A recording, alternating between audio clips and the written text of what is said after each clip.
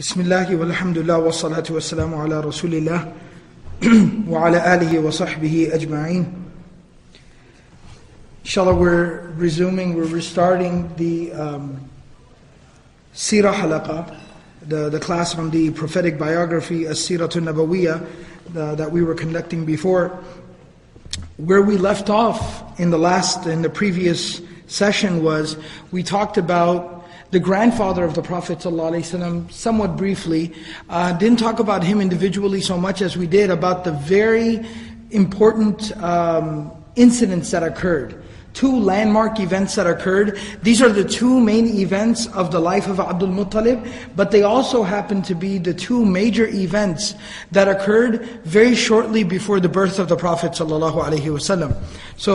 And those two events were the rediscovery, if you will, discovering and re-digging up the well of Zamzam. Because like I had mentioned in that previous session, this was 2 sessions ago, that the well of Zamzam had been lost for generations. It had become buried, it had become covered, and so it was uncovered by Abdul Muttalib, the grandfather of the Prophet ﷺ. And along with that, not only did he find the well of Zamzam, but he found swords and shields and armor made out of solid gold and rubies and diamonds. And I actually had mentioned how he had taken all of that gold armory and he had melted it down and he had constructed a door for the Kaaba out of that. And so that was one of the major events. And of course, rediscovering such a blessing as the well of Zamzam was somewhat of a foretelling of the coming of the Prophet ﷺ into this world. The second major event, and that was what the previous session, the last session before Hajj, what it was dedicated to, and that was the attack by Abraha and the army of the elephants. And of course that was the biggest event of the life of Abdul Muttalib. He played a very pivotal role in that entire scenario, even though it seems like he just had a very minor conversation with Abraha, but nevertheless that conversation is such a powerful conversation. And Abdul Muttalib's mode and conduct of behavior was so profound at that time that it left somewhat of a lasting legacy. And of course, again, that miraculous divine defense of the house of Allah, of Baytullah, of Kaaba, was also something very important that was foretelling, that was foreshadowing the coming of the Prophet ﷺ into this world. Today we're going to go ahead and get to know the immediate family of the Prophet ﷺ. And then of course the next session we'll move on to talking about the actual birth of the Messenger of Allah ﷺ.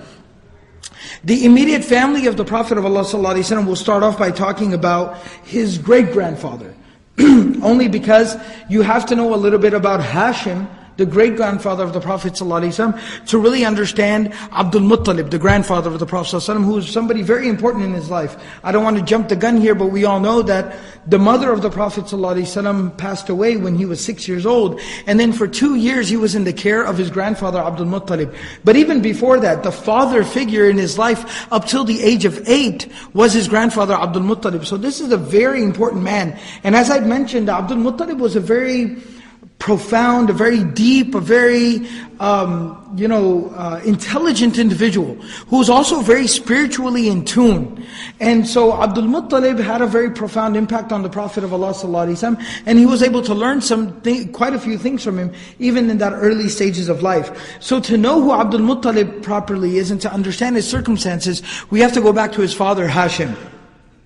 Now Hashim, who is the great-grandfather of the Prophet ﷺ, he was of course the one who had inherited, who had assumed the responsibility of giving water to the Hujjaj, to the people who would visit the Kaaba from far and wide. He was the one who was responsible for making sure they had water, making sure that they cleaned up the Kaaba, making sure that hospitality was taken care of for anyone who would come to visit the Kaaba. And this of course was after a period of civil unrest, if you will. Quraysh had somewhat of an internal battle.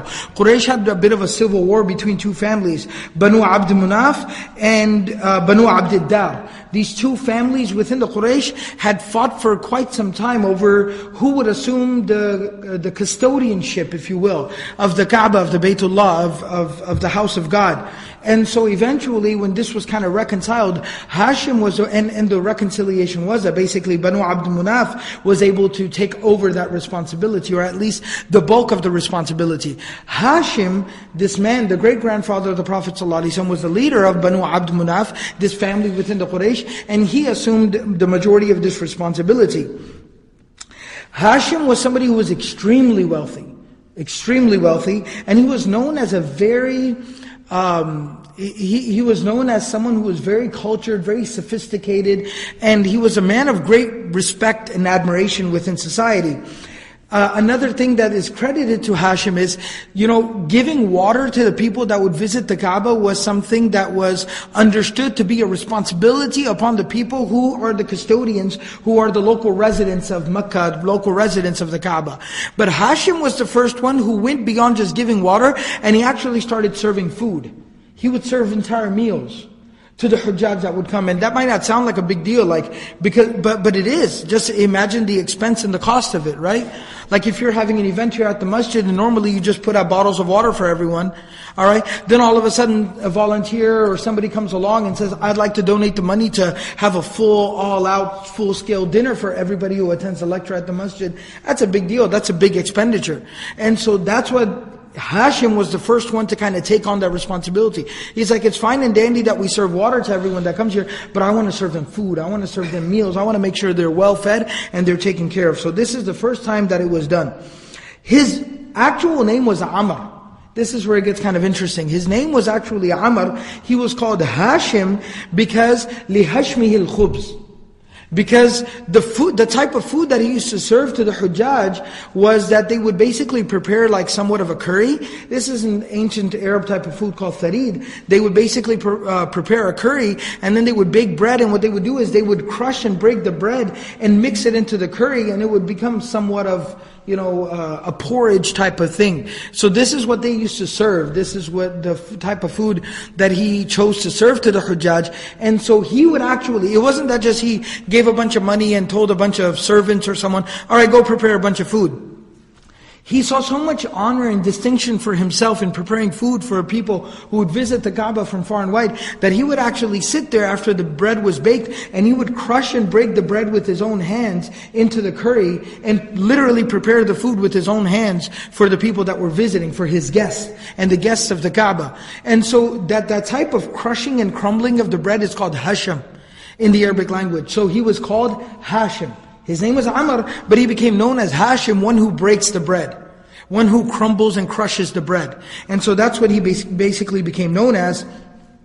He's also credited with establishing the basis, the foundation of the financial, economic, business structure of Mecca and of Quraysh. So that even the Quran basically makes mention of رِحْلَةَ الشِّتَاءِ وَالصَّيْفِ.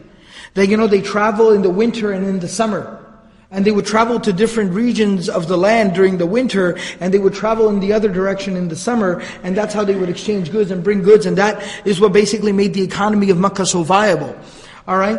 The first one to institute this practice of traveling, having a business caravan go in the winter, and then having a business caravan go in the summer, twice a year, was again Hashim. He was that one that organized and instituted this economic practice for the people of Mecca. رِحْلَةَ الشِّتَاءِ وَالصَّيْفِ. And there's actually poems that are even written about him. عمر الذي هشم الثريد لقومه قوم بمكة مستنين عجاف سنت إليه الرحلتان كلاهما سفر الشتاء ورحلة الأصياف. That it basically talks about how Amr, this man, Hashim, was the one who used to sit there and break the bread and crumble it into the curry and prepare it for his own people. And when the people used to come to Mecca and they used to be hungry, and the people would be emaciated and they would be hungry, he would basically prepare this for them. And he's also the one that established a practice of traveling twice a year, both in the winter and of course the traveling during the summer. So these poems are written about him and how important he was to the history of the city of Mecca. Now, one of the things that's mentioned about Hashim, the great-grandfather of the Prophet ﷺ, and this becomes very important in the Sīrah later on, so make a note of this, that he traveled towards Sham. When he was still a young man, he traveled towards Sham for business. He stopped by on the way in the city of Yathrib, which we know as al-Madinatul Munawwara, right? The illuminated, the blessed city of the Prophet ﷺ. But of course, pre-migration, the city was Yathrib. So he stopped by in this city, and actually even, right now, Imam Zia was there for Hajj as well. So even if you go right now, you notice the stark difference in weather between the two cities. Makkah and the surrounding areas in Arafah and Mina and stuff, it was 90 plus degrees. We get to Medina and it's 70 degrees, 75 degrees outside. So it was a lot more pleasant weather. Makkah's a lot more harsh in terms of the weather, and it really doesn't provide the conditions to grow anything out of the ground. There's no agriculture in Makkah that's native to Makkah. Medina was a farming city, was an agricultural town, Yathrib. And so it was a lot more pleasant of a town and a city, and that's why they used to grow dates in abundance. And they used to have a lot of wells and gardens. So it was from the habit of the people of Makkah that they would often stop by and rest over in a city like Yathrib. So same way Hashim is traveling for business to Asham, he stops by in the city of Yathrib, Medina, that we know as today, to get some rest. Over there, he proposes to a woman. He sees a woman and he's, wishes to propose to her. He wants to get married to her. He proposes to her, and he ends up getting married to her on the way of his journey. A woman by the name of Salma bint Amr. And she was from the family, the tribe of Banu Adi bin Najjar. So she was from Banu Adi, from the tribe of an-Najjar. So Banu Najjar. Now the reason why that's so important is now the lineage of the Prophet ﷺ is somewhat split. So his great-grandfather is from Mecca, Hashim, but his great-grandmother is actually from Medina. From Medina. And that is the explanation. Again, I'm jumping the gun here, but that's the explanation why when the Prophet of Allah ﷺ did migrate from Makkah to Medina, he didn't go directly to Medina, he stopped over and stayed. Now there's a difference of opinion how many days he stayed for, but nevertheless, he stayed for a few days right outside of Medina at the place of, anybody know? Quba. He stayed at the place of Quba. And when you go for Hajj or you go for Umrah and you visit the blessed city of the Prophet, of the Messenger of Allah ﷺ, you always go and make sure you pray in the Masjid of Quba. So Quba was what you could consider a suburb of Medina, and the Prophet of Allah ﷺ stayed in Quba for a number of days. Why did he stay in Quba? Well, because his great uncles, his second and third uncles, his family members, let them, even though they were a bit more distant family members, they lived in Quba. And these were his family members tracing back to his great-grandmother. So now the pieces start to kind of come together. So the Prophet of Allah ﷺ had some family right outside of Medina in the city of Quba, and that family was established through his great-grandmother, who Hashim married on one of his business trips. So وَأَقَامَ عِنْدَهَا, he stayed there for some days. ثُمَّ خَرَجَ إِلَى الشَّامِ, he went ahead and moved on towards Sham. Now, what ended up happening was, so Hashim stops, he gets married, he stays there for a while, kind of takes a longer stop than he had planned on. Of course he got married and stayed for a while, and then he went on to business towards Sham. What ended up happening during that time though is that his wife Salma, the great-grandmother of the Prophet ﷺ, she becomes pregnant. She's pregnant at this time. Now on the other hand, Hashim is traveling around for business, and he ends up falling ill and dying in Gaza, in what we know as Palestine. In Gaza, in Palestine, he's in that area conducting business, and he ends up falling ill and dying over there. So now, understand the scenario. So the great-grandfather of the Prophet ﷺ dies far away from home. His great-grandmother though, in Medina, her homeland, is pregnant now, expecting the grandfather of the Prophet ﷺ. What she ends up doing though at this time is, when the news reaches her that her husband has passed away on his journey, on his travels, knowing that the custom and the culture of the Arabs, especially if the child that's going to be born is a son, then she knows that his family, her husband's family, is going to come to retrieve the son. I mean, this is an heir of the family. This is somebody that's supposed to carry on their name. They're going to come to get the son. We have to take our son, our future of our family. We have to take him back to Mecca and raise him amongst us. He has to learn the way of our people, our tribe. He's going to carry on our name. So she's very fearful of letting go of her baby. This is her first child. So what she ends up doing is, she doesn't tell anyone that she doesn't send the news back to Mecca that I am pregnant.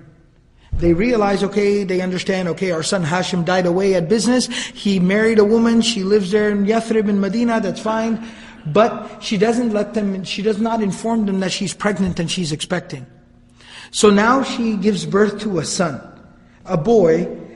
And what's very interesting is that the name, this is Abdul Muttalib basically, but his name, original name was not Abdul Muttalib. Just like his father was known as Hashim, but his name was Amr. Abdul Muttalib's name is not Abdul Muttalib. His actual birth name was Shayba. His actual birth name was Shayba, which literally translates to as old man. It translates to old man. The reason why they named him that was because when he was born, and as you see oftentimes some babies are born with a lot more hair on their head than others, right? He was born with quite a bit of hair on his head, but some of the hair on his head was white. He was actually born with some white hair on his head.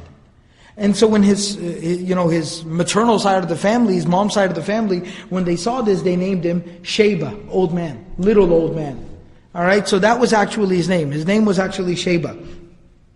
Now, and then it goes on to a little bit of detail is that Hashim had 4 sons in total: Asad, Abu Sayfi, Nadla, and Abdul Muttalib, or Shayba, as we just realized. And he had 5 daughters: Shifa, Khalida, Da'ifa, Ruqayya, and Jannah.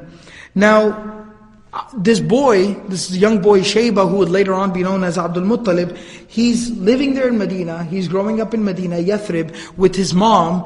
His dad's side of the family, his father's already passed away. His dad's side of the family doesn't even know he exists. When he gets a little bit older in age, of course people are constantly traveling for business back and forth. So somebody from Makkah eventually hears a rumor, hears some news, that you hear Hashim actually had a son from his wife in Yathrib, from his wife in Medina. And nobody back in Makkah, his family doesn't know about this son. So when this news starts to spread, one of the brothers of Hashim, so one of the uncles of Abdul Muttalib, he actually goes to Yathrib, he goes to Medina, and there he goes there to basically retrieve the boy. He goes there to retrieve the boy and take him back to Makkah, so that he can assume the position and the inheritance of his father. Now when the uncle, when he actually arrives there and he lays eyes on Abdul Muttalib, Shayba, when he sees this boy, and he looks a lot like his father Hashim, the brother, the uncle, he basically starts to cry. It actually mentions the fact that, he starts to cry when he just sees this boy. And he grabs the boy, he hugs this young boy, the young Abdul Muttalib, and he puts him on his camel with him, and he says, I need to take you back to Makkah with me. The boy refuses, he says, no, I can't go because unless, my mother gives me permission. He's very attached to his mother, obviously. So he addresses the uncle, Hashim's brother, he addresses the mother and he says, send the boy back with me. Send the boy back with me to Makkah. Why do you need to send him back? إِنَّمَا يُمْضِي إِلَى مِلْكِ أَبِيهِ. He needs to go and assume the property of his father. That is his God-given, that's his birthright. He needs to go and assume the property and the responsibilities of his father. وَإِلَى حَرَمِ اللَّهِ. And also understand that your son from his father's side comes from a very blessed family, that we are the inhabitants of the haram. We are the inhabitants of the haram. Let him go and live near God's house, right? The house of God. And let him go and assume the responsibility of his father. The mother very reluctantly finally understands the importance of this, and so she releases him to the care of his uncle. He takes him back there, and he brings him back to Makkah, and there he starts to basically train the boy and starts involving him in a lot of the affairs of the family, and starts handing over to him some of the responsibilities that were originally his father's, that this brother had basically assumed. Now, after some time, even this uncle who had basically taken him under his wing and taught him everything that he knew, he passes away. He again, of course, travels to Yemen for some business, and he dies over there. He passes away over there. Now, this uncle is by the name of Al-Muttalib. Al-Muttalib. Now, something interesting that happens is, how did he get the name Abdul Muttalib? So I told you his name was actually Shayba. It means a young little old man. Now, remember, nobody in Makkah knows that Hashim had a son. Nobody in Makkah knows that Hashim had another son living in Medina. So when Al-Muttalib, the uncle, Hashim's brother, is walking back into Makkah, and he's got a young boy sitting on the animal, sitting on the camel, on the transportation behind him, and they see this young boy sitting behind him on the animal. They figure, they don't recognize him, he's not from their family, he's not Al-Muttalib's son, he's not one of Hashim's sons, he's not one of the other brother's sons. We don't know this young boy. So they figured that Al-Muttalib was traveling and he found a young slave boy and he purchased a slave. And he brought him back to Makkah, brought him back home. So when they see this young boy, they say, Abdul Muttalib, the slave of Al-Muttalib. Oh, it looks like Abdul Muttalib bought a slave. So at that time, Al-Muttalib, when he finally hears that people are referring to this young boy, his nephew, right? His nephew, a member of his family, as Abdul Muttalib, the slave of Al-Muttalib, then he corrects the misconception and he says, no, this is actually Ibn Akhi. This is my brother's son, and I've brought him back home to where he belongs in Makkah. So that's how Abdul Muttalib became known as Abdul Muttalib.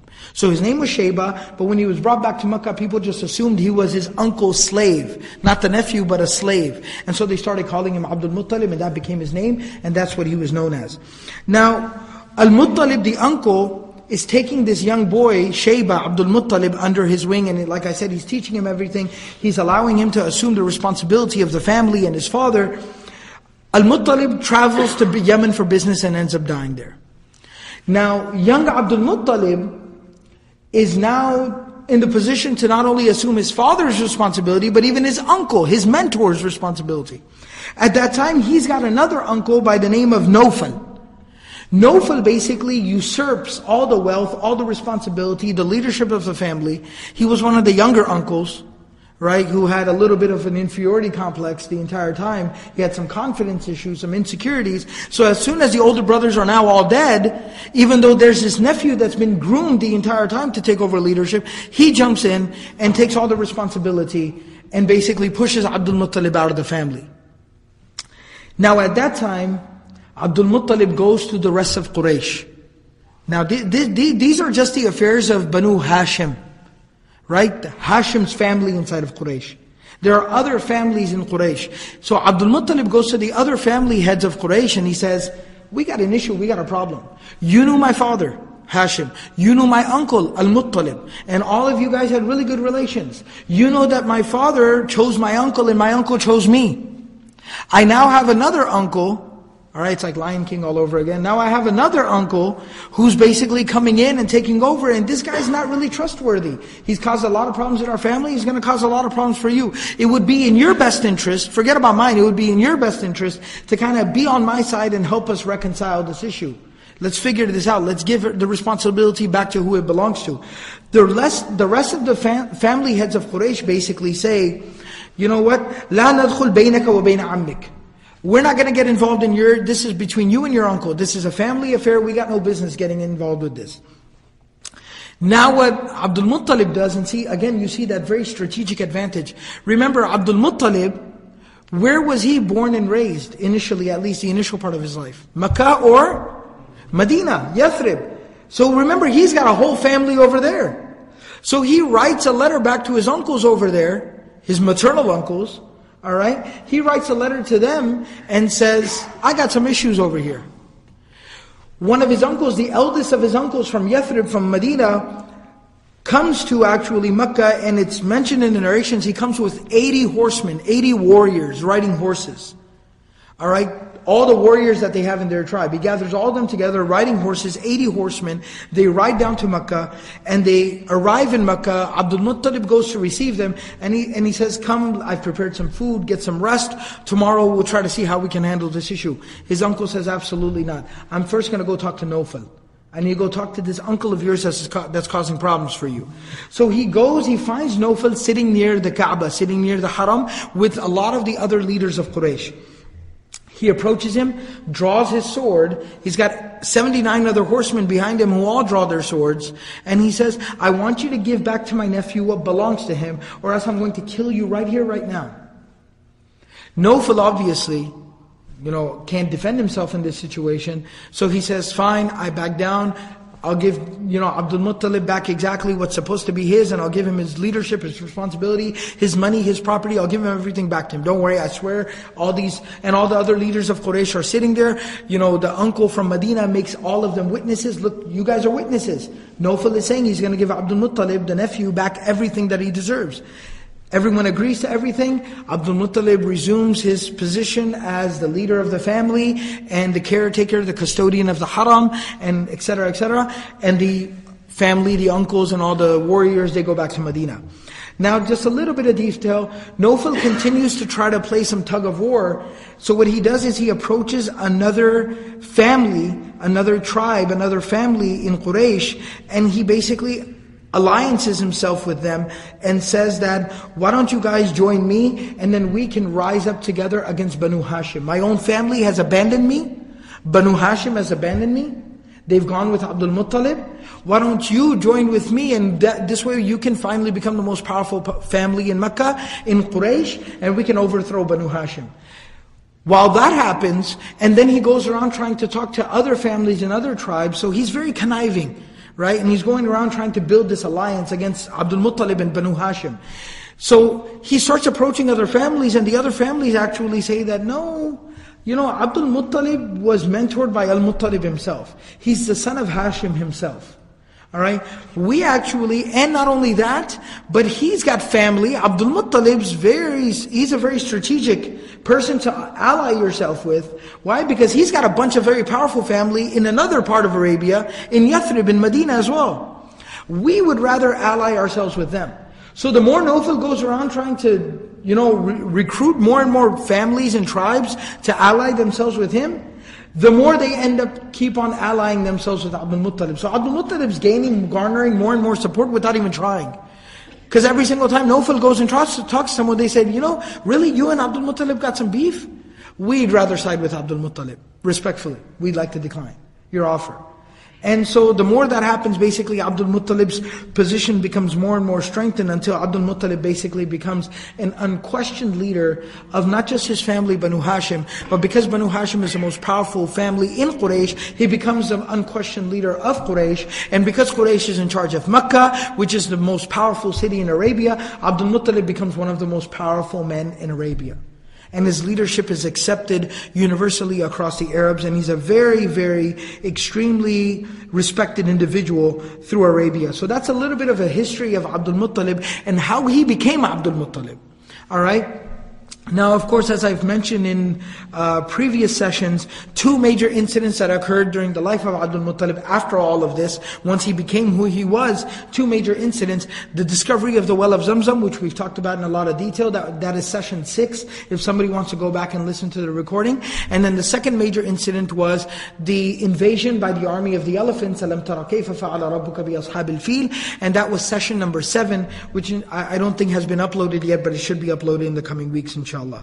And so those were the two major incidents. They've been talked about in a lot of detail, so I'm really not going to rehash them and go over them all over again.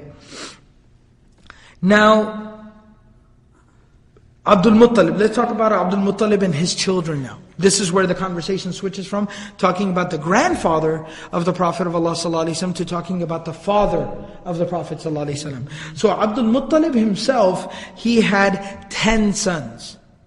He had 10 sons. And it's actually said that when he dug up the well of Zamzam, and he was digging up this well, and he was taking all that gold that he found, and he was melting it down, and building a door of the Kaaba, and discovering the well of Zamzam, it's said that actually at that time he made dua. He prayed. He supplicated. And the dua that he basically made was that, oh God, if you bless me with 10 sons, then I will sacrifice one of them for your sake. I will sacrifice one of them for God. So he takes this oath, he takes this oath. So happens Abdul Muttalib had 10 sons.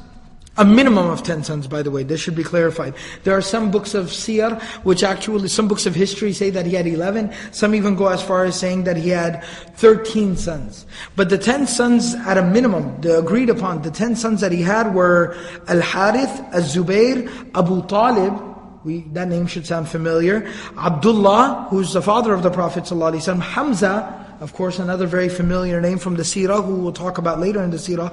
Abu Lahab, another key name from the Sīrah, which we'll talk about later. Al-Ghidaq, Al-Maqwam, Sifar, and Al-Abbas. Al-Abbas, that's another uncle of the Prophet ﷺ that's very well known, who again we will talk about later in the Sīrah. And then there's a few other, there's one Khasham, or there's a couple more such as Abdul Kaaba or Hajal, but nevertheless these are a bit more disputed. It's also mentioned that maybe these were boys that either Abdul Muttalib had adopted, or these were just servants, young boys or servants who lived in his home, etc. So they were confused as his sons. But nevertheless, across the board, unanimously, there are 10 sons that Abdul Muttalib had, the names that I read to you. Now, and before I move on to talking about Abdullah, the father of the Prophet ﷺ specifically, Abdul Muttalib also had 6 daughters. So he had 10 sons, 6 daughters. The 6 daughters were Hakim, وهي البيضاء. Something interesting, it's not really, actually there's a little bit of a lesson we can derive from this. It seems like kind of like an irrelevant detail that's mentioned in the books of history, but this is an aunt of the Prophet ﷺ. This is an amma, a puppy, an aunt of the Prophet ﷺ. Her name was Hakim. She was actually, the books of history mention, she was albino.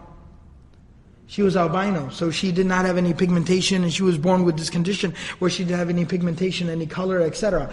Now, that seems kind of like an irrelevant detail, like, okay, interesting fact, whatever, let's move on. But the only interesting thing I see in that is that, oftentimes we have so many different types of people in our community. But it's very helpful sometimes to know that an aunt of the Prophet ﷺ was albino. So if somebody themselves, was born in this way, then they can find some comfort, they can find some solace. That it doesn't make them some freak of nature, it doesn't make them some, alien, it doesn't make them, it doesn't mean that there's something that is fundamentally wrong with them, or that there was some evil. Especially like in old wives' tales, in olden culture, a lot of this type of nonsense was very prevalent. So if a child was born albino, then they would say things like, oh, the mother must have committed some major sin while she was pregnant. And that's why this adhab has descended upon her child, and this adhab has descended upon her. Right? So they would talk like that. But it's very helpful to know that an aunt of the Prophet ﷺ also had this condition, meaning that there's nothing that's evil about it. There's nothing that's spiritually, fundamentally evil about it.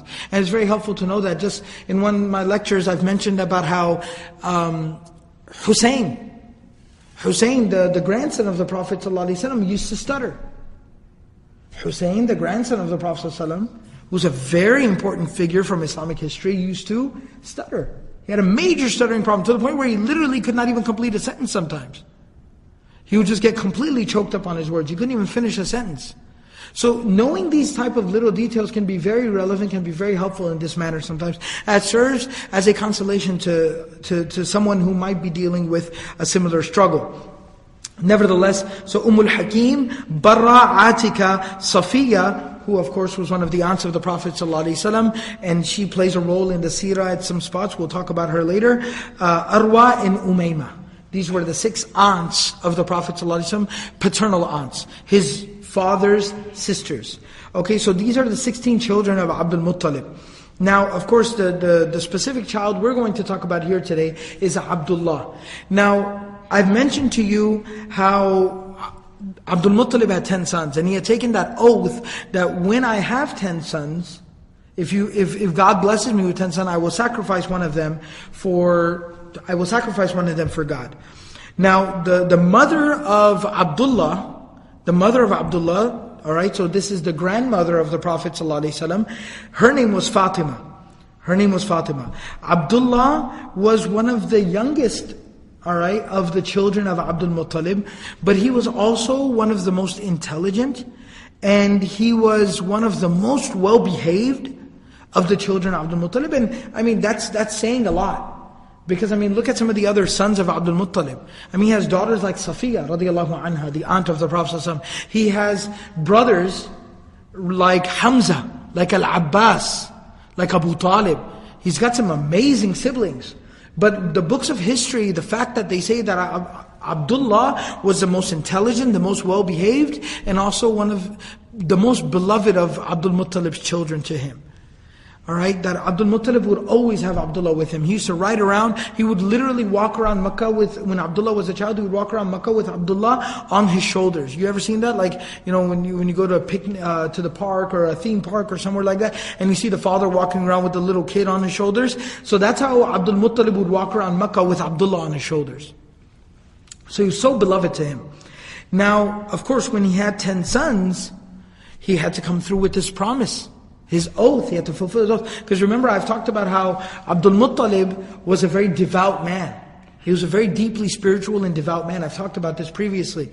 So he said, I got to fulfill my oath. So how are we going to do this? He was very nervous about informing his sons of the oath that he had taken. Because basically he had to go and tell them, hey, I'm going to have to basically kill one of you. Right? So he was very anxious and nervous about telling them. But he sits them down and he tells them, and they basically understand. They understand their man's a devout, their father's a very devout spiritual man. And if he said he's going to do this for God, he's going to have to do this for God. So how are we going to do this? Basically we're going to draw straws. We're going to have a drawing. So write down every son's name on like a piece of paper or on straws, and then draw one of the straws. Alright? So he does that, and the straw or the paper, the name that basically comes out is Abdullah. His most beloved child, one of his youngest children, his most intelligent, most well-behaved child. Now it would have been tough to sacrifice any of his sons, but especially this child is very difficult. He's a young boy. Nevertheless, Abdul Muttalib, being the type of man that he was, he goes. He picks up the boy, picks up a knife, and he goes to go sacrifice him. What ends up happening at this time is, a lot of the other members of the family, and some of the other leaders of Quraysh, such as some of his uncles, some of the boy's uncles from his mother's side.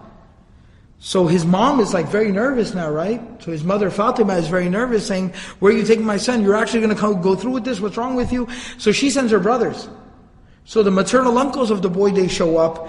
Abu Talib, the older brother of this little child that's about to be sacrificed, shows up. And some other family members show up, and they say, we can't let you do this. They're trying to talk their father, they're trying to talk their brother-in-law out of sacrificing the child.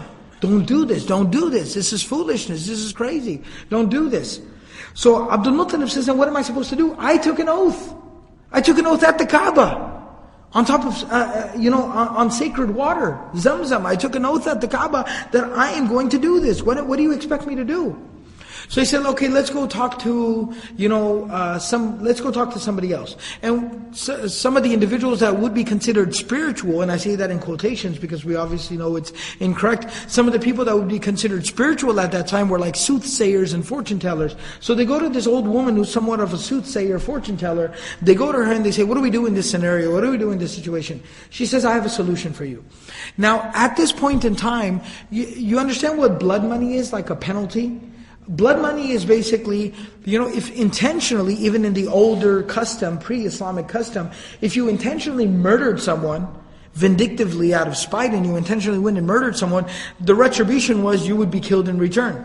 But if you accidentally killed someone, you were involved in somebody dying and there was some negligence on your part, or you were involved somehow, but it was an accident. It's not like you walked up and you stabbed somebody or you cut someone's head off, but it was accidental.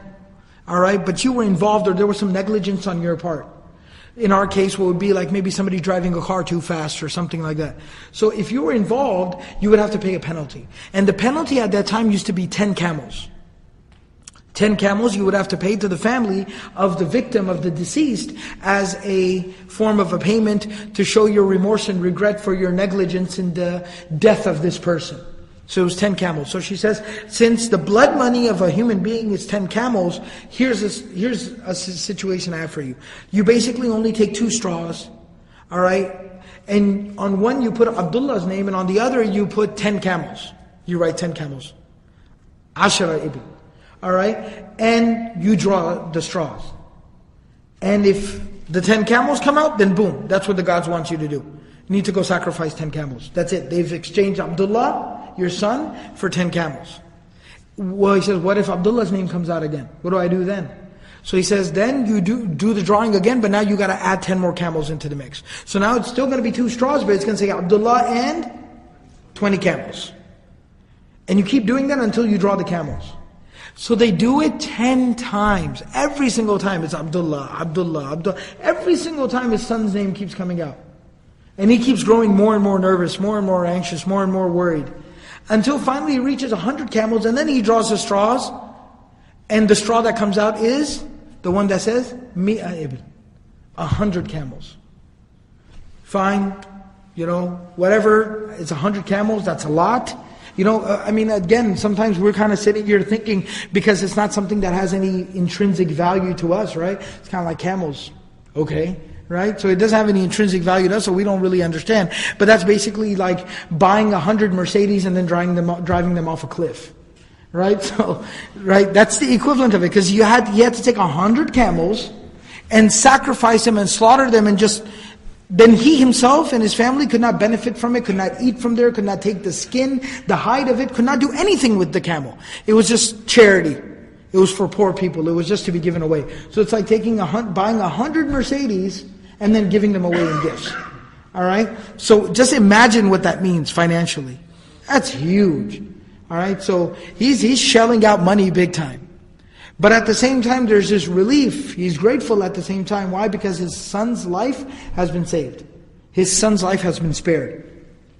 So this is basically what ends up happening, and this is kind of the story about Abdullah and something that transpired with him early in his life. Now, and based on that is why the Prophet of Allah ﷺ is narrated to have said in a narration, in a hadith, "Ana ibnu dhabihain." Based on this story, the Prophet of Allah ﷺ says, "Ana ibnu al-dhabihain." I am the son of the two that were meant to be sacrificed. Not that were actually sacrificed. He's using dhabih, literally can mean either dhabih or madhbuh. But it doesn't literally, so here it's referring to madhbuh, one that is sacrificed. So in this context, dhabih means one that is sacrificed, one that is killed, slaughtered. He doesn't literally mean that I am the son of the two who were killed. It means I am the son of the two who were meant to be killed. Ana ibnu dhabihain. Who is he referring to? He's referring to, the first one is Ismail alayhi salam. Very good. His first one is referring to is Ismail alayhi salam, the son of Ibrahim alayhi salam, whom Allah subhanahu wa ta'ala commanded Ibrahim alayhi salam, inni ara fil manam inni adbahuka fanzur madha tara. Alright, so that's the first al-dhabih. That's the first dhabih.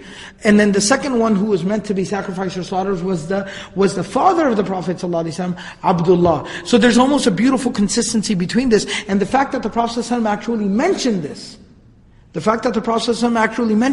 shows that there was, this is a consistency that is divine.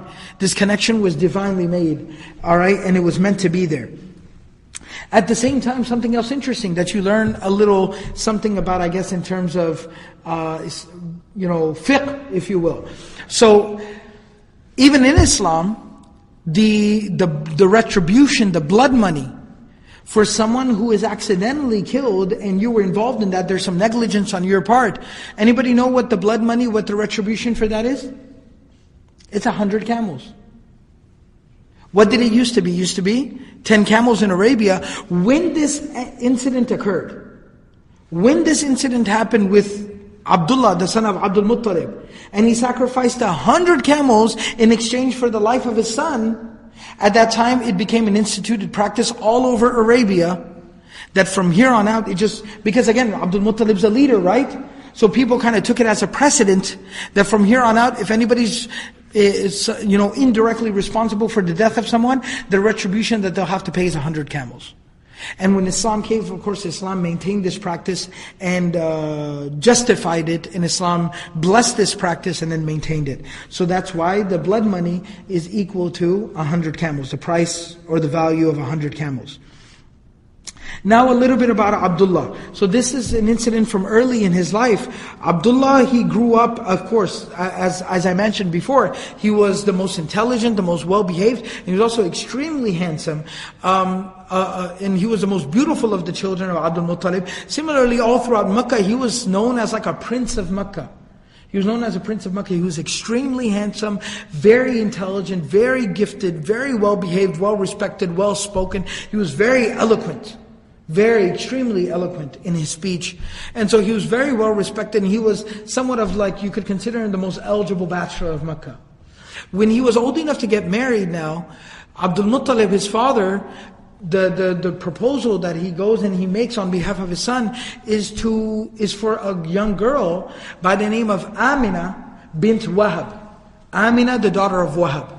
Now Amina was considered, she literally had a nickname. Her nickname was Zahratu Makkah. She was called the flower of Makkah. She was very beautiful, again, very intelligent, very well spoken. She was very eloquent as well. Like she was very good with poetry, very eloquent. So she was a very gifted, young, beautiful girl. And she was known as Zahratu Makkah, the flower of Makkah. So she was the most sought after woman in Makkah for marriage. And so Abdul Muttalib goes and gives the proposal for his son, for Amina, the daughter of Wahab. And she was actually raised by her uncle Wuhayb, and they accept the proposal. And so now Abdullah is married to Amina. Two of the most intelligent, young, handsome, beautiful, eligible people in Makkah are married to each other. Abdullah and Amina. They're married now. Sometime after their marriage, Abdul Muttalib sends his son Abdullah. There's two narrations in history. One mentions that Abdul Muttalib, the father, actually sends his son Abdullah to Medina, Yathrib, to do some business, to trade and go and broker a deal for dates. Because remember, Medina is where a lot of dates would grow. So to make sure that there was a steady flow of good dates, fresh dates, right? Coming from Medina to Mecca, he sends his son to go and broker a deal. Another narration actually mentions, no, he was actually sent on business to Sham, but he stopped over in Medina, like I mentioned before, that the people of Mecca, the Quraysh typically would do on business. They would stop over and almost vacation, get some R&R in Medina, in Yathrib on the way to Sham, and he falls ill and he dies there. So at this point, you should start to see also a common theme and a common trend. Traveling for business is not like what it was. It wasn't like what it is today. You didn't jump on a flight and you catch a flight and then you're back home 2 days later. Traveling for business meant you were gone for months at a time.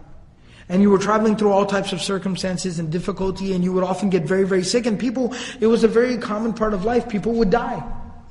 People would die in these very, very long journeys. So Abdullah ends up dying there in Medina, and he was buried in the house of an-Nabawiyyah al-Ja'di. An-Nabawiyyah al-Ja'di, who was someone who lived there in Medina. He was buried there, and it's mentioned in the books of history that he was about 25 years old at the time. So the father of the Prophet ﷺ was only 25 at the time he passed away. Now, as we know, the majority of narrations and the vast majority of books and scholars, they tell us that at the time of the death of Abdullah, his wife Amina, back in Mecca, was pregnant, was expecting Muhammadur Rasulullah sallallahu alaihi wasallam. So the father of the Prophet ﷺ died before his birth. There are a few narrations.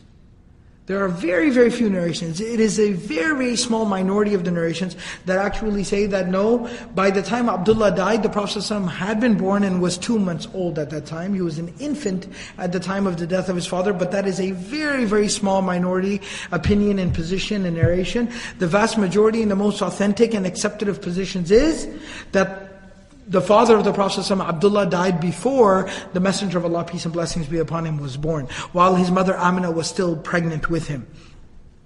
It mentions a very, very touching detail here, that when the news of the death of Abdullah, remember these were two young people, Abdullah and Amina, two young, very, like I mentioned, they're very talented, handsome, beautiful, intelligent, two young people, who were a perfect fit for each other, and they were very much in love. A young couple, expecting their first child, deeply in love. And so when the news reaches Amina in Mecca, that her husband, Abdullah, has died, he passed away, she's overcome, she's stricken with grief and sadness. And remember I told you that Amina was a very, very eloquent young woman. She was very poetic, she was very talented, very eloquent. So it actually mentions that she said some couplets out of grief and sadness, mourning the loss of her husband, Abdullah. And these are some of the most, you can feel her pain. And you can also see her intelligence and her eloquence in these words. She says, عَفَا جَانِبُ الْبَطْحَاءِ مِنْ إِبْنِ هَاشِمٍ وَجَاوَرَ لَحْدًا خَارِجًا فِي الْغَمَاغِمِ دعته المنايا دعوة فأجابها وما تركت في الناس مثل ابن هاشم عشية راحوا يحملون سريره تعاوره أصحابه في التزاحم فإن تلك غالته المنايا وريبها فقد كان معطاء كثير التراحم. She says that very, lonely has become the earth. The earth has become very lonely without Ibn Hashim. And then she says that he has gone to become the neighbor. Ibn Hashim, the son of Hashim, she's calling him the son of Hashim as his grandfather. This was a way they would refer to people. The Prophet of Allah ﷺ himself in the Battle of Hunayn said what? an-Nabawiyyah la kadhib, ana ibnu Abdul. He said, I am a prophet and this is not a lie. I am the son of Abdul. He's the son of Abdullah, who's the son of Abdul. But they would say this in times of grief and sorrow. They would hearken back. They would call back to the great-great-grandfathers. So she's saying that the earth has become separated or has become lonely without the son of Hashim. She's referring to her husband Abdullah, the grandson of Hashim. Abdullah has gone to become the neighbor of a grave, and he is out there amongst the noise. Ghamagim in classical Arabic, ghamghama is the singular, ghamagim is the plural. It's almost like an expression. Literally, it means sounds that like water buffalo or like buffaloes, the sounds that they would start to make when they're being attacked by a predator. So let's say like a predator is attacking like a bunch of buffaloes. You know how they start to kind of herd around each other and they start to kind of moan and scream and get kind of loud? So the noise that they start to make when they're being attacked by a predator, when their herd is being attacked. Or it also in some classical lexicons is referred to as a sound that warriors make out of battle. So like when a warrior is in the middle of a battlefield and he's swinging his sword and he's striking, he screams, right? He screams. Even when we play sports, sometimes when somebody hits the ball or, they go up to dunk the ball or something, then, they kind of let out a yell and a scream, right? So it's like they're physically exerting themselves. So that sound that warriors make in battle where they're screaming while they strike their sword, that is also referred to as ghamagim. Nevertheless, it's an expression in classical Arabic that just means loud noise. And what it basically refers to is, almost like a type of frightening experience. So she's saying that he's not at home anymore. He's not in the comfort of his home, but he's out there in the wilderness. Because he died away from home. So she's not saying that, she's saying he's become the neighbor of a grave, but he's not in the comfort of his home. He's not amongst family members. He's not in his people. He died alone out there in the wilderness. She's expressing her sorrow and her grief. She says, دَعَتْهُ الْمُنَايَا دَعْوَةً فَأَجَابَهَا.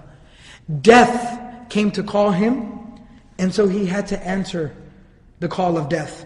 وَمَا تَرَكَتْ فِي النَّاسِ مِثْلَ ibn Hashim. But she says death has to remember one thing.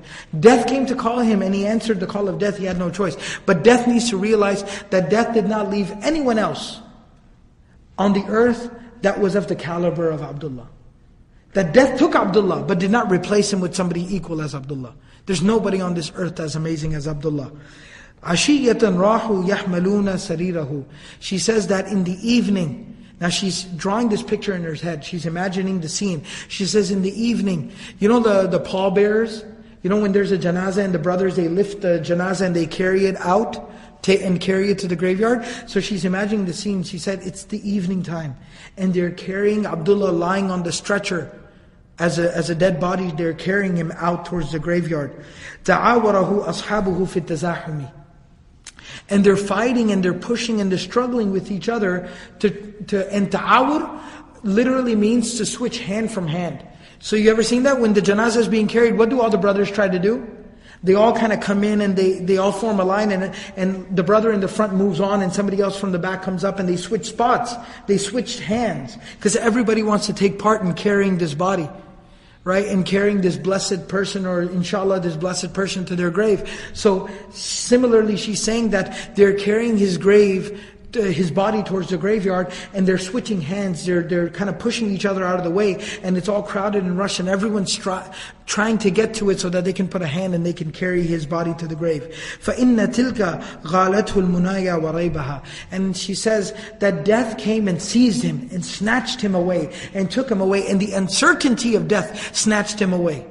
The uncertainty, not just the death snatched him away, but the uncertainty of death snatched him away. Because we didn't know Abdullah. Abdullah's 25 years old. He's traveling for business. He's not even at home. He's expecting his first child. Nobody could have expected that Abdullah would die, but he did. But death and its uncertainty came and snatched him away. But she says, فَقَدْ كَانَ مِعْطَاءً كَثِيرَ التَّرَاحُمِ. But death should realize that Abdullah was a gift to this earth and to the people of this earth, who was very abundant in his blessings. Abdullah was a gift of many, many blessings. So many people loved him. So many people benefited from him. So many people cared about him, and he cared about so many people. That death came and snatched him, and the uncertainty of death took him away from us. And we understand that. But people need to realize that Abdullah was a blessing upon this earth, and he had so many blessings in him. So these were the words spoken by the mother of the Prophet ﷺ when the news of the death of the father of the Prophet ﷺ reached her. And she was expecting the Prophet of Allah ﷺ. He was still in her belly, in her womb.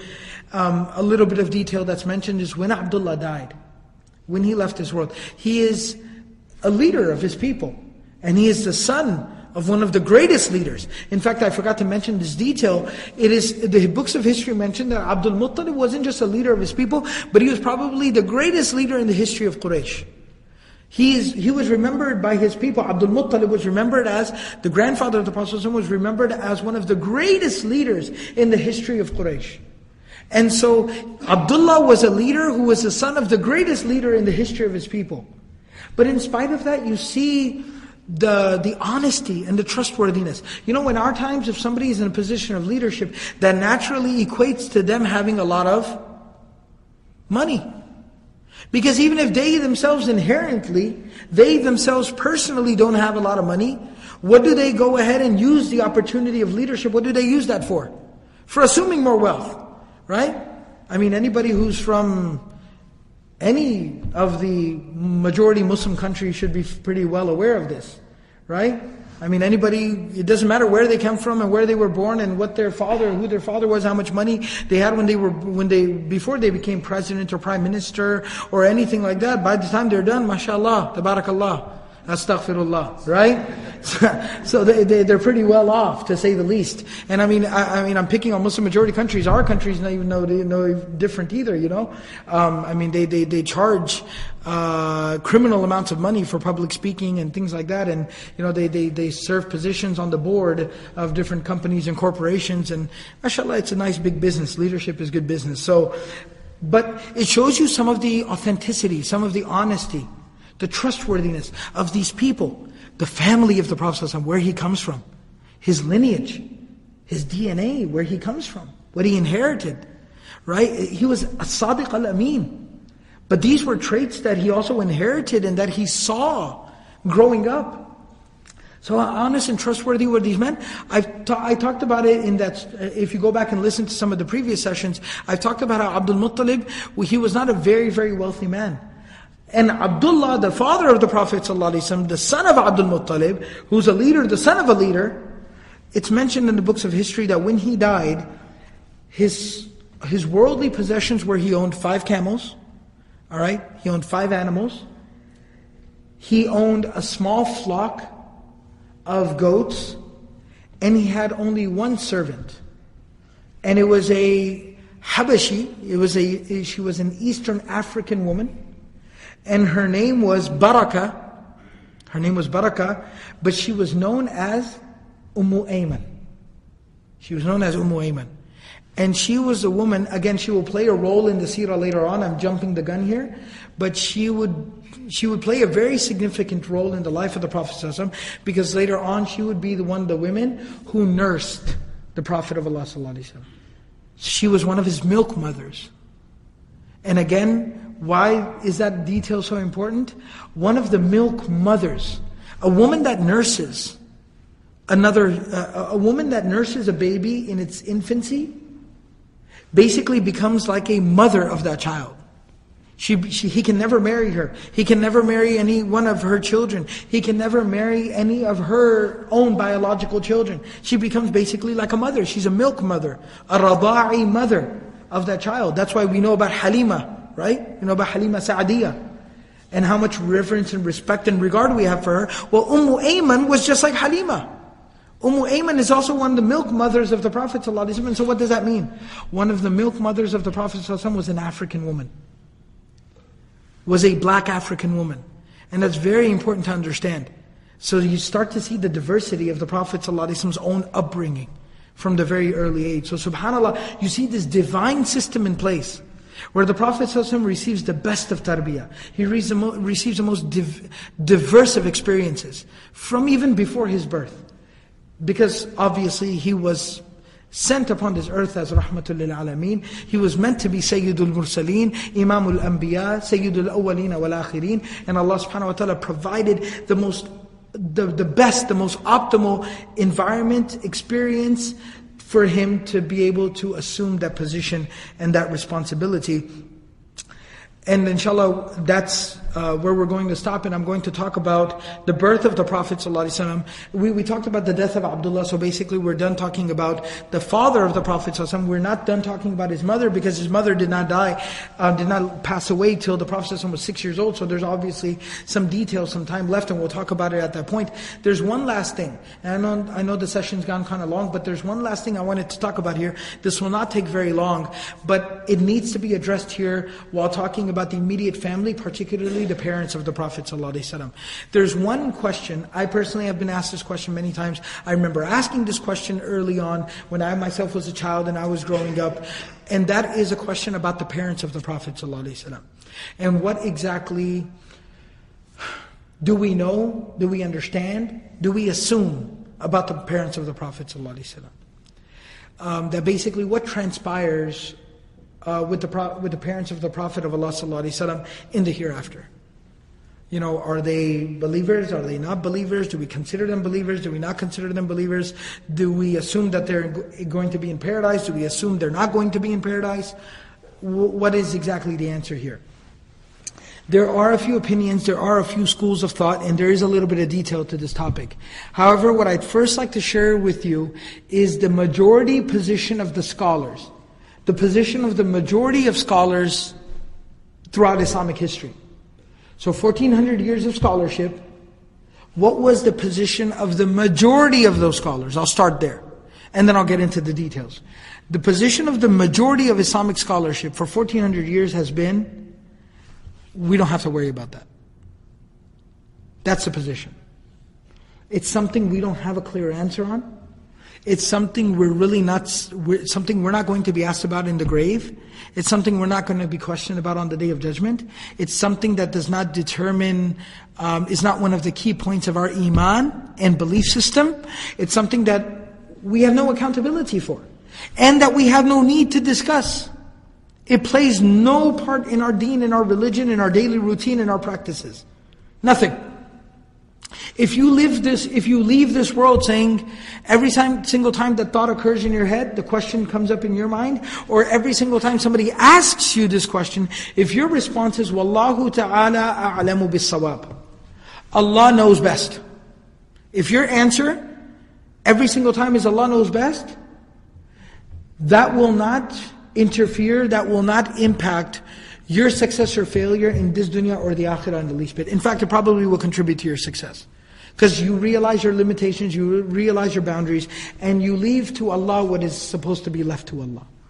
We're not judge, we're not jury, and we're not executioner, definitely. We're neither. You know they say oftentimes, don't play judge, jury, and executioner? We're neither. Don't play the judge, don't play the jury, and don't play the executioner. We're nobody. In this decision of who is in Jannah and who is in hell, we have no role or part to play in that. We only play a role and a part in regards to ourselves. So it's more important that we worry about ourselves rather than try to figure out whether somebody else went to Jannah or paradise or hellfire, etc., etc. So that is a majority position. And classical scholars used to be so firm on this position that, yes, some classical scholars have indulged, have discussed the issue only academically, just so that scholarship had discussed it. But typically scholars with their communities, with their congregations, when this issue would come up and it would become a point of contention or even discussion, scholars would become very angry with the community and with their students, and they would tell them to be quiet and mind your own business, and this is not up for discussion. We don't talk about this. We have no business talking about this. And so that's the position of the majority of Islamic scholarship. However, now I'll share just a little bit of detail with you, just for academic benefit, just in case, just so that you know it's not a total, complete cop-out what I'm telling you here. And that is, there are, so that's the first position. Aside from that, there are a minority, two minority groups amongst the scholars who do decide to take one position over the other. The first amongst them obviously says that the parents of the Messenger of Allah sallallahu alaihi wasallam, I'll start with one position, that the parents of the Messenger of Allah sallallahu alaihi wasallam are not believers, that they are disbelievers. And there are actually a couple of narrations to the effect where the Prophet of Allah sallallahu alaihi wasallam addressed a Bedouin man and said to him that, the Bedouin man was asking about his father, and the Prophet ﷺ kind of took a pause in some contemplation, and then responded to him by saying that my father and your father are in the hellfire. There's another narration where the Prophet of Allah ﷺ mentions he was found sitting at the grave of his mother, and he was crying profusely. And the Prophet of Allah ﷺ was asked, what's going on, O Messenger of Allah? And he says that I came here, this is the grave of my mother, and I came here and I asked Allah subhanahu wa ta'ala for permission to pray, to make dua for her forgiveness. And I was not granted that permission, and then I asked for permission to be able to visit her grave, and I was granted that permission, so I'm here and I'm visiting the grave of my mother. And obviously because of being the grave of his mother, he was crying, because he was remembering his mom. And so these are a couple of narrations based off of which some of the scholars actually have taken the position that therefore the parents of the Prophet ﷺ were not believers, and from these narrations we understand that they will not be from the people of Iman, and that means what it means in terms of the Akhirah. And then they go on to discuss, though, what about the philosophical question that Sayyidul Awwaleen wal Akhirin, Sayyidul Mursaleen, how could his parents, possibly, even as a notion, how could they be in hellfire? But then of course that detail is given that, that has no impact on someone else's, the evil of a family member has no involvement, is no obstruct to the success. So the failure of a family member or a parent even is no obstruct to the success of the child, and vice versa. Nuh alayhi salam, his son perishes as a disbeliever. So it doesn't have one thing does not have a bearing on the other thing. However, that is their position. There's a second minority of scholars that actually take firmly the position that no, we're not willing to even put this question aside, that we don't know and Allah knows and we're not going to worry about it. No, the parents of the Prophet ﷺ are believers. They are believers. And then within that particular opinion, there's a couple of different ways to go. There's a couple of different understandings of that position, that the parents of the Prophet are believers. The first understanding is that they were those types of people. Remember, I talked about this. I talked about the Hunafa. I believe it was the third or fourth session from the Sīrah series. That the Hunafa, there were some individuals before Islam, before even the birth of the Prophet ﷺ in ancient Arabia, who worshipped one God. And some of them actually lived to meet and see the Prophet of Allah ﷺ. Warqa bin Nawfal, who the Prophet ﷺ actually went to and spoke after receiving divine revelation, happens to be one of those types of individuals. So some of the people who take this position basically legitimize their position by saying the parents of the Prophet ﷺ were from the Hunafa. They were just people who never indulged in shirk. They were good people, they were pure people, and that's very, very possible and plausible. Allah knows best.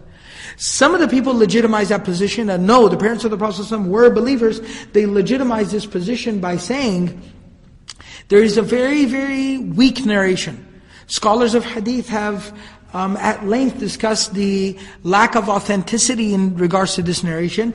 Nevertheless, there is a very, very weak narration that actually mentions that after the message of the Prophet ﷺ came and was established, the parents of the Prophet of Allah ﷺ were actually brought back to life, in which they they saw the Prophet ﷺ, they heard the message, they believed in the message, and then Allah subhanahu wa ta'ala gave them death again. But this is a very, very extremely weak narration. That's the second way in which this position, this opinion is legitimized. The third way in which this position is rationalized or legitimized is that there's an actual hadith from the Musnad of Imam Ahmad which basically says, أَرْبَعَةٌ يَمْتَحِنُونَهُمُ اللَّهُ يَوْمَ الْقِيَامَةِ, that Allah subhanahu wa ta'ala will test them on the Day of Judgment. There are 4 types of people that Allah will test on the Day of Judgment. The first amongst them is a deaf man who could not hear anything. The second amongst them is a person who lacked intelligence. Basically someone who was insane or mentally disabled.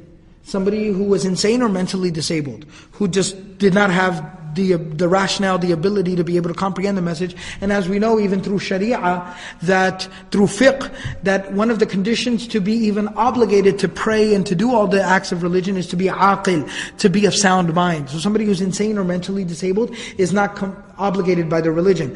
The third person is a very, very old person, a senile person, that the message came to this person, or Islam came when this person was already in senility. This person was already so old, they really couldn't understand or comprehend. And the fourth person is a person who died during the fatra. Fatra in Islamic terminology refers to the time period in which an extended period of time, centuries, during which no prophet, no messenger of Allah was sent, and the period between Isa alayhi salam and Muhammad Rasulullah sallallahu alayhi wasallam, which based on the different opinions of scholars, was anywhere between 500 to 600 years long. The time period between Isa alayhi salam and Muhammad Rasulullah was somewhere between 500 and 600 years long. No prophet, no messenger was sent. So that is referred to as the fatra. No prophet, no messenger was sent. The message was not universal, of Isa alayhi salam was not universal in that sense. It did not reach many, many different parts of the world until finally the messenger of Allah sallallahu alayhi wasallam came. So that is called the fatra. So 4 types of people, يَمْتَحِنُونَهُمُ اللَّهُ يَوْمَ الْقِيَامَةِ. Allah will test these 4 people on the Day of Judgment. A deaf person, a person who could not hear, a person who was not of sound mind, a very old senile person, and fourthly, someone who died during that time period when no prophet, no messenger, no message came. The deaf man will say on the Day of Judgment to Allah, "Oh Allah, Islam came and I couldn't hear anything. I just couldn't hear. I was deaf." The person who was insane or was mentally disabled said, "Oh Allah, Islam came," and it's an expression in Arabic, what it literally translates to is that the children used to throw feces at me, like cow dung. They would throw cow dung at me. So it's an expression basically that sometimes when somebody would be mentally disabled or somebody would be crazy and they would just kind of wander the streets and stuff, because kids can be kind of mean, like little boys, they can be kind of mean sometimes. So what they would do is, they throw rocks or they make fun. In our day and age, they make fun of people like this. You see comedians mocking mentally disabled people and they think it's very funny, they think it's hilarious. So similarly, kids and boys, and they would throw things at the mentally disabled. So he says that I was mentally disabled and kids used to pick on me and throw things at me. The old man will say, "Oh Allah, Islam came and I was incapable of understanding anything by that point, by that age." And the man who died during the fatra will say, "Oh Allah, I never witnessed the messenger. I never heard or saw or witnessed anything from the message. I didn't know anything from the truth. I was never told." Allah subhanahu wa ta'ala will then, the way Allah will test them is Allah will say, "Okay, fair. That's fair. All 4 of you, 4 types of people, your argument is completely legitimate. وَلَا يَظْلِمُ رَبُّكَ أَحَدًا." And Allah does not do dhulm, Allah does not oppress, does not wrong anyone, even in the least bit. So Allah will say, "I will give you a chance. I want you to promise me that you will obey me." Here's the test. Allah will say, "I want you to promise me that you will obey me." They will promise that, "Oh Allah, we will obey you. This is the first time we're witnessing the truth. We promise we will obey you." Allah subhanahu wa ta'ala will then show them a fire. And Allah will say, "Go inside the fire. Walk into the fire." Those who walk into the fire will actually find it to become peaceful and blessing for them. Basically, it's just a test. It's just like the outside door looks like a fire. They enter through it. And what do they find on the other side? They find Jannah and paradise and the blessing of Allah, the mercy of Allah. Those who refuse and say, I ain't walking into no fire, I don't care who says it, then those people will receive the punishment of Allah. They disbelieved. They got a chance, opportunity. That's what life is like, right? That's what life is like. We listen to Allah subhanahu wa ta'ala. We obey Allah. Whether it completely makes sense to us or not. Right? I lose an opportunity to make money through riba, through interest. But I don't worry, I don't fret, I'm not concerned. Why? Because Allah told me to. It might seem like right now in the short term I lost out on some money because I wasn't willing to do something that disobeyed Allah. But in the long run it's going to pay off. Peace and tranquility will come to me in this life, and Jannah will come to me. I will be entered into Jannah in the hereafter. We obey Allah in spite of some difficulty and adversity. Similarly, those people will be willing to walk through what will look like fire to reach into Jannah and paradise because Allah told them to. And those who refuse, they failed the test. SubhanAllah.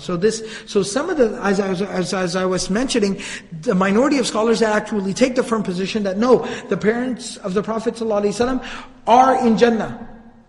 Then those people, some of them legitimize the opinion by saying his parents qualify as the people of Fatra. Because they never received the message, did they? I mean, even if the mother of the Prophet ﷺ is passing away at the age of 6, then again, the message hasn't come. So, therefore they never received the message, so they qualify as a people of Fatra. So, these are the two opinions. There are classical scholars on either side of the opinion, but like I said, the vast majority, the bulk of the scholars just don't discuss this issue. We have the utmost love and respect and admiration for our messenger, peace and blessings be upon him. We learn about his parents as very amazing, admirable people, and we have no decision, no role to play in anywhere in this entire discussion, so we don't worry about it. And that's basically the summary of the discussion. So that kind of, I just wanted to tack this on to the end of today's session, that this philosophical or even Islamic question for that matter, that often comes up in people's minds. I've been asked this question numerous times about, well, what about the parents of the Prophet? What do we know about them? Are they Jannah? Are they, what exactly? Are they believers, disbelievers, etc.? Wallahu ta'ala a'lamu bis-sawab. We have the utmost respect for the Messenger of Allah and his family, and we don't even have to worry about what exactly transpires with them. That is Allah subhanahu wa ta'ala's decision. We just worry about ourselves, and we learn about our blessed Messenger sallallahu alaihi wasallam, so that we know what is the standard, so that we have this amazing, most excellent, amazing, practical role model in front of us in our lives, inshallah. We'll go ahead and stop here for today. Next session, next week, inshallah, we will talk about the birth of the Prophet of Allah sallallahu alaihi wasallam. May Allah subhanahu wa ta'ala give us all the proper understanding of the life of the Messenger sallallahu alaihi wasallam, and allow us to become closer and closer to his example. Subhanallahi wa bihamdihi, subhanakallah wa bihamdik, nashhadu wa la ilaha illa anta, nastaghfiruka wa natubu ilayk.